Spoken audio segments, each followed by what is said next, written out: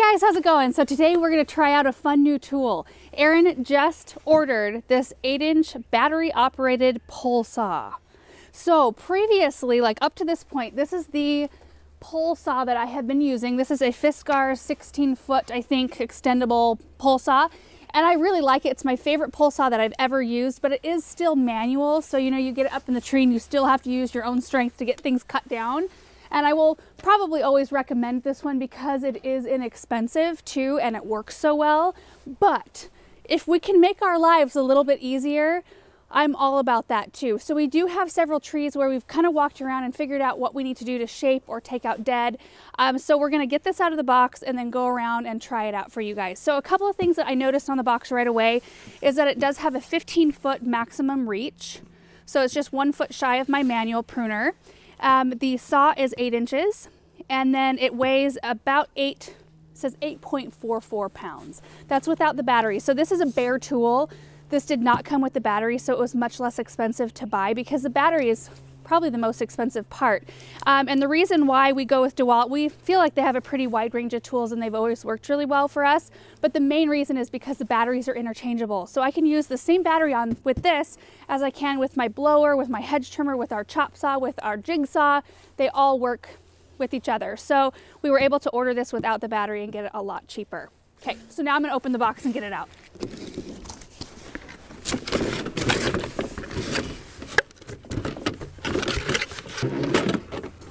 Okay, so this is the bottom of it where we attach our battery. This is the middle section. And the saw portion.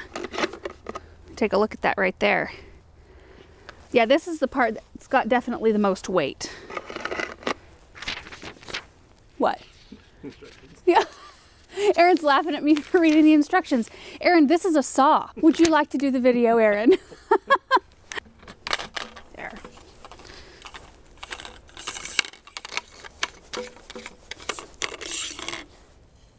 Oh, there's arrows. That was easy. So you just push it on where the arrows meet right there. And then there's this little plastic piece that goes and screws on and gets it all tightened up. Okay, that was easy. Oh, so this is 15 foot from the gate. Is that 15? I mean, that's like, hi-yah. So that extends. Somehow this extends. Well, maybe if we'd read the instructions, we would know. We should. Yeah. So we were trying to figure out how this was not 15 feet because it says 15 foot max. But then I realized that there's a little asterisk right after it says that. And then if I look down, it says based on a 6-foot person holding the pole in a straightened position at shoulder level. Little marketing ploy there. So it won't be quite 15 feet because I'm not 6 feet. And that would be if I was holding it up, like holding it up here. So anyway, here's the battery. This is one that we already had and it is fully charged. Okay, I'm gonna take this off. Right there. So now I want to try out the trigger here, and I noticed that there's a safety and it doesn't lock, so you have to, which is good, it's probably a good safety feature. You have to do this first and then push the lever down and then you can pull the trigger. Nice. Okay, so now we're gonna go to the first tree and we'll give it a shot. So the first branch I want to cut is just right up here. This is our mulberry tree. We had to have a lot of this tree cut out last year to lighten the canopy. So we could hopefully get some more years out of this tree.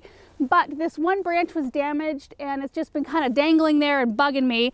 I already noticed that it's too tall for this battery operated one. So we do have a ladder out here. So look at this. And I think that's for a good reason. Like, you don't really want this any longer because I think it would be too hard to manage because the end is the heaviest part. But I wanted to contrast this one with our manual pruner. This is fully extended, and I think this is a true 16 feet, not whilst holding it up by your shoulder. But I just wanted to show you that it totally reaches, and it would be comfortable to cut that out just with using this. So I just wanted to contrast kind of that sort of situation and which tool might work better. I am going to try it out with the ladder because I really want to use this tool. Ladder feels solid. And I do have a pair of glasses, a pair of Erin's glasses. I can't find our safety glasses, but When you're standing down below and pruning something up above, all of those pieces of bark and whatever debris come down and they can get in your eyes and it hurts. So I'm gonna try to avoid that today. Get it positioned properly here.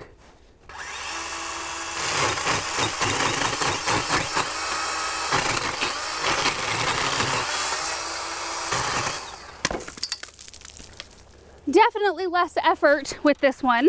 So I'm a little bit disappointed that I can't reach taller things with this, but honestly, I don't think, like me personally, if it was longer, it would be too hard for me to hold it. I don't think Aaron would probably have an issue. He could probably have it extended out another 6 feet. He's stronger than me though.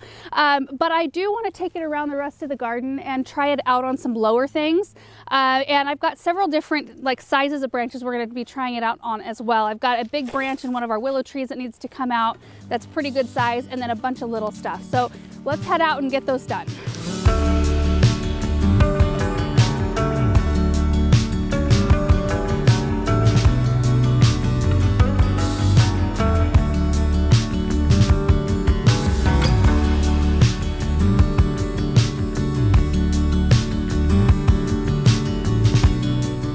So just to give you guys an idea of how big that branch was, these were both just broken stumps. This branch broke off in a storm. And so that went through pretty slick and a very clean cut. But there is a few more dead branches up in throughout the center that we're gonna take out.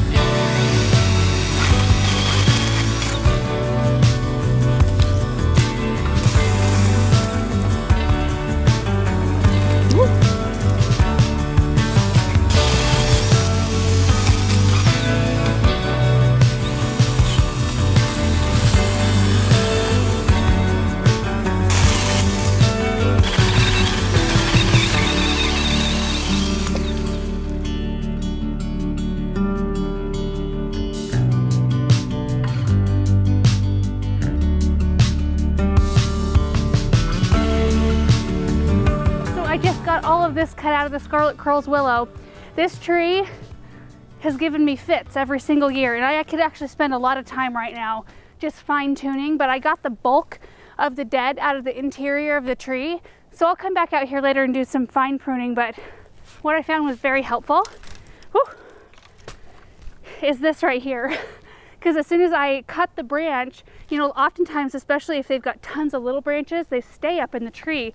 So I would hook the branch with this right here and drag it down. I don't know if that's what it's there for, but it sure worked well. So this juniper right here is the last thing I want to tackle today, and I don't need to do anything major, thankfully. I just want to lift the canopy just a little bit, and kind of, there's a couple of stubby looking branches that need to come out. But this is our driveway right here, and so when delivery trucks come through here or any big vehicle, they always they're hitting all these lower branches. So I'm going to try to just lift that up a little bit. Should be pretty easy because it's all clear underneath here. I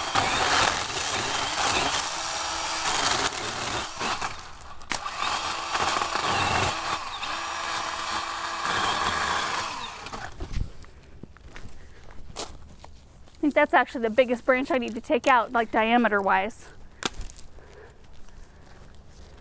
I wonder, you know what, I think this would be a really good location to see if I can take this middle piece out, because I'm not having to lift it very high into the tree, and it is quite hard when you've got it this long when the branches are so low. So let me do that really quick, see how that works, or if it works.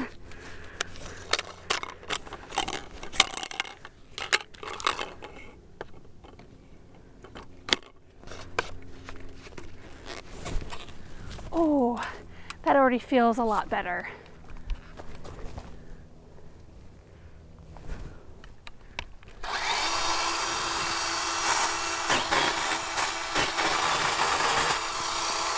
I didn't do very much here. I'm going to come back out a little bit later and maybe do a tiny bit more, but I think I've used this enough now to where I can give you my thoughts. So my initial reaction to the tool is that I like it. It's fun to use because it's a lot faster than the manual tool, obviously. I mean, it cuts through branches a lot quicker.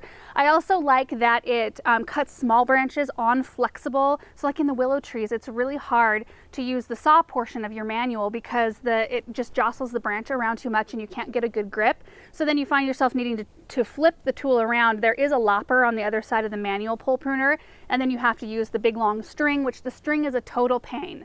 I'm not gonna lie, on that pole pruner, it gets caught on branches and I'm constantly having to like untangle it, but the tool itself works really good. But this one you can use on small branches, large branches, and so I do like the capability of being able to do that. Obviously like that I can shorten it up a little bit. And I was just looking, wanted to show you guys that the battery power, after all we just did, is still at full power. So I don't really know like how long you can use this before it'll actually need a battery change, which is really nice. I did look up the price for the Bear tool. We paid $150. And like I said, we already had the battery here. It cut through everything I needed it to cut through today. I wasn't doing, and really I don't have any business cutting huge branches out of trees because that's dangerous. This probably it has the capability of doing anything that I have the ability to remove myself. And it does look like, because we thought, well, I wonder if we could order a second one of these. Like if there's an extension you can order separately to make it longer. You can order this piece as a replacement part, but nowhere on the website does it like recommend using it in addition to another one of the center parts to make it longer. It's something we might try. I don't even know if it would work that way. I like the length of it. I mean, I know it's a pain that you can't get really, really high in trees, but I don't really find the need to do that too often. And if it was any longer for me and for my strength level, I think it would be too hard to control. Aaron says that he wishes that he could have the ability to extend it out, and that's why we were looking up to see if we could get an extension. So overall, when the whole thing's assembled, it's about 10 feet long, and then I can hold it at about 5 feet, which is right about here-ish on me. So I can reach things about 15 feet up in a tree. So if you have a lot of pruning to do within that reach, maybe you're taller than me, most people are, so you can reach a little bit taller, or if you're comfortable with ladders to reach higher things, then I would definitely recommend this at this point, because I was able to buzz through those projects really quickly. Definitely wear your safety glasses though, or Aaron's sunglasses, because like it was raining down on me. It's probably all over in my hair, so definitely protect your eyes, and you can probably even wear a hat too if you're doing anything that's any bigger than what I was doing today. So anyway, I hope that this was helpful, seeing just kind of a review of this tool. It's always fun to try out new things here, and we're always on the lookout for things that can make our job more fun, more efficient, so that we can get on to the more fun stuff out in our garden. So anyway, thank you guys so much for watching this video, and we will see you in the next one. Bye.